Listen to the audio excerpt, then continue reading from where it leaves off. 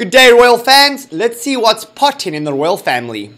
Meghan Markle and Prince Harry's post-royal website launch deeply unsettled the Queen.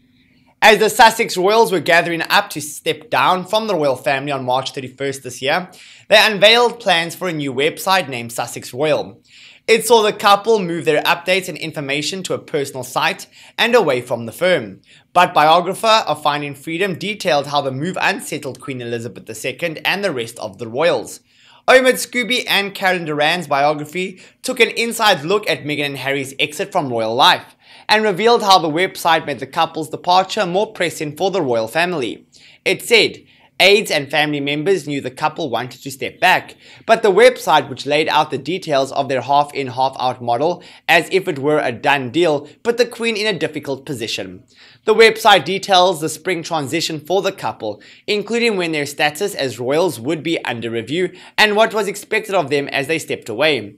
It also shows how Harry's military status changed and how the couple will carry out duties they took on while full-time royals. After Harry and Meghan launched the website, Buckingham Palace released a statement on social media recognizing their desire to do things differently.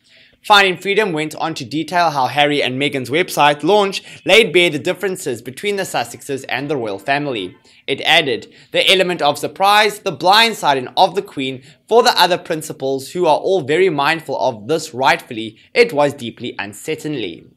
The family is very private and bringing it into the public domain when they were told not to hurt the Queen. It was laying out what the Sussexes wanted in a statement without consulting with Her Majesty first, and she's the head of the institution. In February, it was reported Meghan and Harry were to stop using the Sussex Royal brand. The Sussex Royals asked the Queen for permission to continue the use of their brand as private citizens, but ultimately were denied. It came after Harry and Meghan were believed to have spent tens of thousands on the website, as well as in efforts to register Sussex Royal as a global trademark. The Daily Mail reported at the time the couple accepted they will need to rebrand. Marlene Cooing, royal commentator, told Express.co.uk the couple could still use their surname without infringing on the reported ban. She said, I think it would be a smart idea just to use Sussex in the credits because then you really cannot be accused of using the title. The expert said generations of royals had used the method to avoid accusations of exploiting their royal connections to earn that cash money. Ms. Cooing continued, when Edward did his production company and when he worked in the theatre, he was Edward Windsor.